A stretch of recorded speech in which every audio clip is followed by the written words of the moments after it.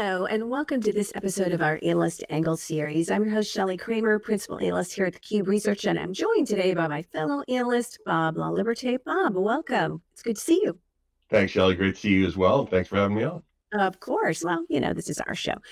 So this week, Cisco held its annual Partner Summit event in LA. And I know that you and I have been talking about this and kind of going through some of the announcements, and we thought it would be nice to walk through some of those announcements. So audience, that's what you've got in store for you. So for starters, it's clear that Cisco is leaning into its strengths in network and infrastructure management, and while also adapting to the unique demands of AI workloads that are our collective reality today. I think the company's news coming out of the Partner Summit includes some significantly expanding its data center portfolio, introducing AI-focused servers and pre-configured AI pods, which are kind of cool. And so, Bob, I know that you're a network and infrastructure guy. What did you think about some of these announcements? Yeah, I thought it was great. I mean, these are things that we've obviously been briefed on over the course of the last several months. Clearly the focus through all the spring shows and at Cisco Live was around AI and that shift to supporting those AI environments. And so what you're seeing, the good part is you're starting to see them executing against that path and those messages that they gave us back in June. And so you're starting to see, like you said, those Cisco data center and AI ready announcements that came out, especially the validated designs and AI pods. Right. I find this really, really great because some research that we did earlier this year highlighted that the number one way that organizations, that vendors can make their users feel more comfortable deploying, especially like Ethernet solutions for back-end AI, is to provide those validated designs for them. Yeah. So I think anything that a vendor can do to do that, and clearly Cisco has taken that to heart. That's what they're bringing out with their validated designs, and beyond that, the AI pod. So if you think about it, it's got Cisco compute, the NVIDIA GPUs and DPUs, the Cisco switches, Cisco optics. I think they're leveraging the vast data storage and NVIDIA, right? So all that AI enterprise that they're bringing out as well. So a combination of putting all the pieces of the recipe together and making it a lot easier for organizations to accelerate. So while organizations are still trying to figure out what the ROI is for a lot of this, they're spending a lot of money to deploy solutions to try and figure it out. And so Cisco obviously wants to be in a position to help organizations do that. Well, and serving up plug and play solutions is attractive. You're right. I mean, that's what customers want. One of the things I wanted to step back and say, Cisco published its AI readiness index. And, part of why this news is so significant is that study indicated that while 89% of IT professionals reported they plan to deploy AI workloads within the next 2 years, only 14% of them report having an AI-ready infrastructure. Now, I know that doesn't surprise you. It doesn't surprise me. But this gap, of course, represents a substantial market opportunity. I think that McKinsey's projection was that Gen AI could add up to 4.4 trillion annually to global economic output. So, of course, organizations everywhere are sort of scrambling to have their ducks in a row as it relates to infrastructure and the ability to have an AI-ready infrastructure. So these announcements made a lot of sense. Yeah, absolutely. And we're also, the other important part of that from a network perspective was their announcements around Hyperfabric and Hyperfabric AI. Yeah. And the reason that's important is they had launched and talked about the Cisco cloud networking. And so what you're seeing here again is them executing against that and being able to bring out a cloud-based network management solution for organizations deploying if they're leveraging Hyperfabric for both the back-end networks, right, which is all the GPU connectivity, as well as the front-end networks. And so that's super important. Again, our research showed 45% of organizations, almost half, right, wanted to have cloud-based network management. Another 39% said we want it to be hybrid, so both in the cloud or on-prem. So I think you're seeing, right, the vast majority of organizations recognizing the value of having that, and you're seeing Cisco be able to turn the dial a little bit faster here on executing and being able to deliver and making that shift from just on-premises only network management to cloud-based. So those things are super positive. Glad to see it. Seeing a lot of the consolidation happening as well. So I think that's, AI assistance, et cetera, those types of things. to provide a more unified solution for organizations. Yeah, I think that's attractive. So, what do you think about these announcements? In light of the competition. So, Dell, HPE, Lenovo, they're not sitting on their hands. They've all made similar moves to capture the enterprise AI infrastructure market. Where do you see, Cisco fitting into this ecosystem and positioned against its competitors? Yeah, absolutely. I mean, it's a great question because the competition is fierce. It Every is. show we went to this spring was all about AI, Yep. right? And all about putting together fully complete packages and solutions. Clearly, Cisco's been known for a long time as that networking leader. Yep. So obviously, they've got great customer, right? Almost more than half of the organizations out there will have Cisco deployed in some form or fashion. So they've already got an in there, and now it's just about how can they capitalize on where they have with their existing customers to help them accelerate their AI journeys. And so I think it's going to be, like I said, their ability, and it's interesting, right, that they would bring this out at the partner summit in particular, because so much of their business goes through Right. their partner organization. And so they're really what they're trying to do here is say how they're enabling their partners to go to their customers and be able to accelerate those AI journeys using a completely validated, tested, and designed Cisco solution Yeah. to be able to deploy. So I think those pieces of the puzzle I think are going to be super important for organizations. And I think getting the partners up to speed, right? Everyone's always been in awe of the Cisco partner program, right? They've built up such great relationships. Their partners are extremely loyal to Cisco and Right. drive those Cisco solutions. So that ability, it's no surprise that they rolled out these announcements at the partner summit.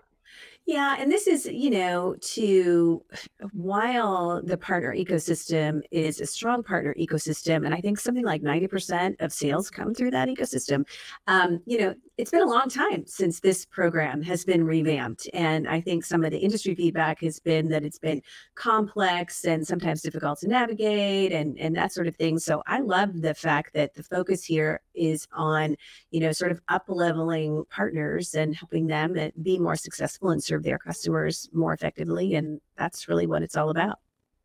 Yeah, You know? absolutely. Like I said, it's not many tech companies can stand up and say we've had 25 years of a partner program, Right, right, right? right. Just the longevity of Cisco and their ability to always step up to the plate when there's a new challenge, when there's a transition. Yeah, They've always been on top of that. yeah, Obviously, the AI piece is evolving very quickly, and so Cisco needs to really step up and evolve yes, quickly as well. They really need to accelerate their development around that, and so and I think, and they're also taking steps to evolve their partner program as yeah. well, so that they can keep those partners loyal, dedicated, and Profitable. working hard for Profitable, right? profitable. Yeah, exactly. Yeah. Yeah, yeah. One of the things that when I think about things like this, I think, well, what sets somebody apart? And I, as you know, I was just at Cisco's WebEx1 event in Florida last week, and you know, what we're seeing is a significant move on Cisco's part in terms of consolidating all products under the leadership of G2. And I think that's a really smart move. And a lot of the message at the WebEx1 event is that everything that the feedback that they had gotten was that things are too disjointed, and WebEx is over here and Cisco is over here, and it just felt like it wasn't a cohesive offering, a solution offering. And so, part of the big news coming out of WebEx1 is really a shift in that everything fits under all solutions, all product offerings fit under the umbrella of Cisco.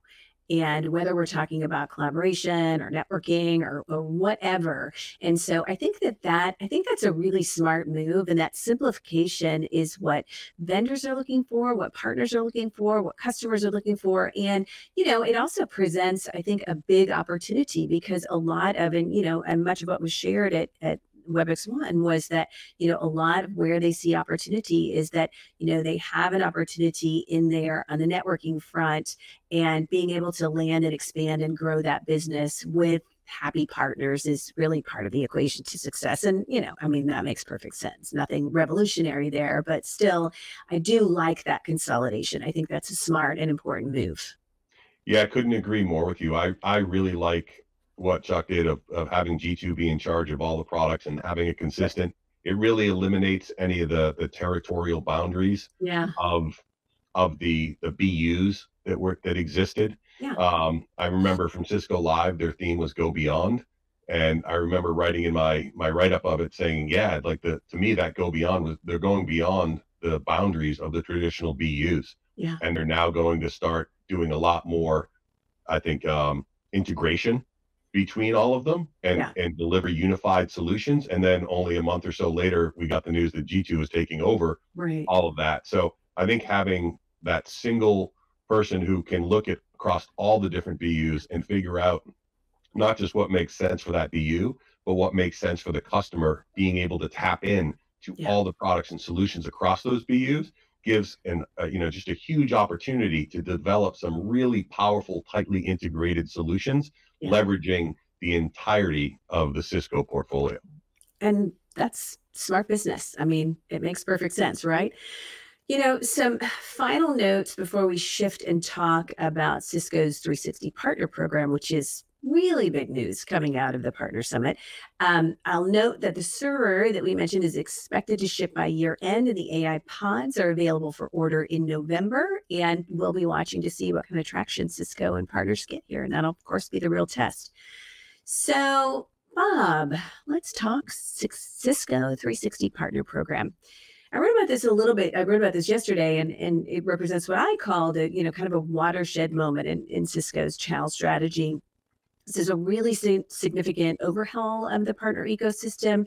And part of that overhaul is really shifting away from volume-based metrics to customer outcomes and lifetime value. And this really, as we touched on a minute ago, it positions partners to capture more recurring revenue and build deeper relationships with customers. And, prioritizing that, I think, and really leaning into partner success I think that's a smart move. Yeah, it certainly is. Like I said, you certainly want to keep your partners happy. And I think what they've been dealing with is through no fault, right? Things just evolve, they change, they morph. And so you've had this 25-year-old partner program that's just gotten a little bit bulky, a little bit complex, and Yeah. maybe a little bit outdated. I think that some of the things that I like the most about it is that this is not a flipping the switch day one. This is Yeah. what we're now all doing. They're educating the partners on what this new model is going to be. They're giving it like 15 months. And from what I saw, they're also going to be ensuring that they collect feedback along the way. So Yeah. they'll start rolling it out slowly, collecting feedback, making changes where necessary. So I think that idea, that rollout over the next 15 months, I think is a great move for them. And it ensures that their partners feel like they're part of it. I know they've done a lot of research asking them what they felt, what was wrong. So, dramatically simplifying it. There's only going to be, I think, two designations. You're either a Cisco partner or your preferred partner. Right. There's going to be a lot more focus on getting everyone trained and so forth on those next gen specializations. So I think overall, everything that I've seen about the program is positive. And again, just like the cloud networking and everything, this is one of these, the proof is going to be in the pudding. We need to see how, as they roll it out, and how the partners respond to it, and how the partners gravitate towards this, and how they're able to leverage it is really what's going to Yeah. determine its success. Well, and I do feel like I love that 15-month runway. Everybody likes to feel like their feedback is welcome and relevant and integrated into evolution of things and decision making and all that. So I like that. You touched on training, and I think this is such a significant part of what these announcements around 360 Partner Program. A couple of stats here. The skills gap in the tech sector, 92% of IT roles are expected to transform due to AI in the coming years. And we have a global shortage of 4.6 million cybersecurity pros. So this investment in partner enablement is, of course, strategic and well-timed. Cisco did a couple of studies, too, that I thought were really interesting. Their research in the 2024 Cisco AI Readiness Index showed that 39% of the organizations they surveyed acknowledged that their staff needs significant training on planned AI technologies. You and I know this, right? This is not unique to Cisco or Cisco partners or any enterprise or any organization of any size anywhere, right? So AI training is something that is much needed. More tellingly, the Cisco Global AI Partners study showed that while over 25% of partners expect more than 75% of their revenues to come from AI within 4 to 5 years, okay, that's a lot. 25% of partners expect more than 75% of their revenue to come from AI, but they face obstacles in, tech deployment experience. 62% say they're challenged by that. Systems knowledge, 56% say they're challenged by that. Their customers face similar challenges with AI talent gaps. And, 70% of the people responding to surveys, Cisco's survey here, said they lacked a general understanding of AI tools and technology. That's a lot.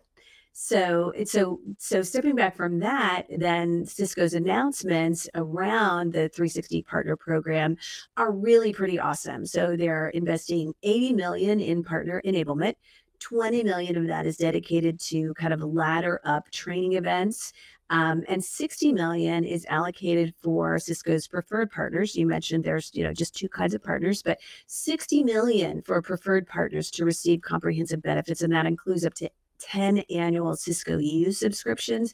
And so I think this also is probably a smart strategic move for Cisco, because if they make it more attractive for me to be a preferred partner, I'm going to work harder to try to be a preferred partner, right? But this training is all about skills development, and they're providing self-paced options and hands-on labs and continuing ed credits and all of that sort of thing. Are also immediately making available cybersecurity associate training. And this, to me, Cisco has long been, a vendor who truly understands the importance of security and bakes security in at every level within the organization. So I was really glad to see that. What, you mentioned the 15-month transition period. Anything else that stood out to you with regard to these 360 partner announcements, Bob? Well, I mean, I think just very quickly going back to the training piece of this, right? I mean, Cisco really set the bar for creating training programs and driving value in organizations and individuals getting their certifications, right? CCIEs, people have made their whole career off of the training and learnings they've gotten from Cisco. Yeah. And so I think now you're seeing that evolution again, just like the partner programs evolving, their understanding, and they've had a lot of iterations through this, right? They had the DevNet and things like that they were developing and trying to get educated on. I think now with the Cisco U that they're bringing out and enabling all those different subscriptions to all the preferred partners, they're making investments in AI powered learning paths. Right. I think that's right. Hands-on labs and so forth, things like that, even getting EDU credits, right? Continuing education credits.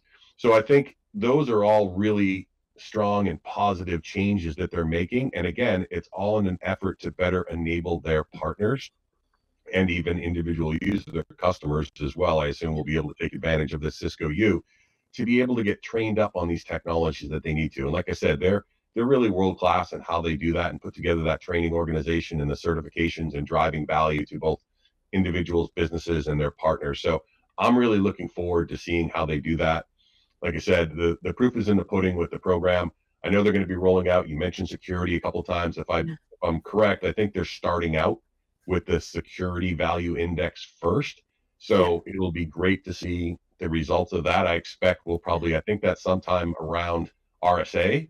So it will be a good proof point to come back and talk to some of the partners around then to find out how that's going. How do they like it? Start getting feedback from people that are using the Cisco U. Right. So I think, like I said, I think there's obviously change is inevitable, but in this case, a lot of the changes that we've seen from Cisco this summer and into the fall are all really positive for Cisco, right? Driving a lot of these AI solutions, accelerating AI journeys, but also enabling their partners, understanding what it is they need to make sure that they're able to have, make sure they're able to protect all the investments they've made in Cisco, making sure they're staying, highly profitable, and are able to, maintain those strong relationships with their customers and with Cisco. So a lot of good things coming out of Cisco.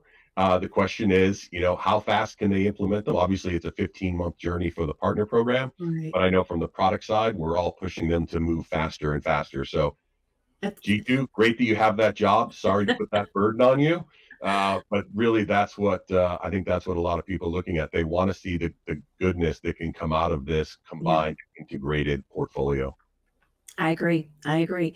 Well, we are looking at this and seeing a well thought out and much needed evolution of Cisco's channel strategy, as you mentioned, Bob, by emphasizing value creation and making many investments in partner capabilities, and training and upskilling, and then, of course, simplifying the structure of the program.